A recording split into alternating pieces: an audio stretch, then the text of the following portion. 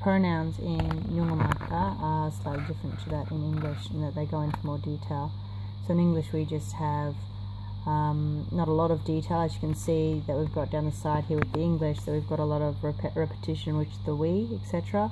Whereas in Djambarrpuyngu they go into more detail, so they also have inclusive and exclusive, and what that means is whether or not you're including the person who's listening to what you're saying, what that you're telling the story about. So when we say Nali, that means you and me, just the two people talking, that we're going to go do something.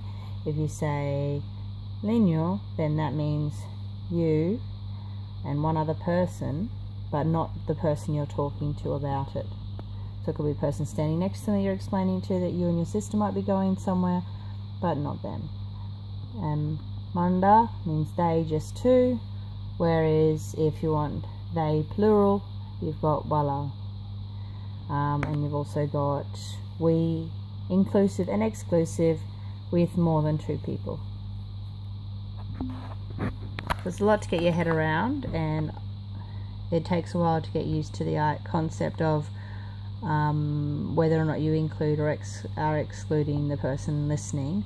But after a while, I myself found myself getting frustrated with English, that we can say we, but it doesn't always say whether or not you're including the person listening to what you're saying, or that you're talking about we're going to the shop. Well, does that we mean me and you and the other person, or does it just mean me and this other person are going to the shop but not you?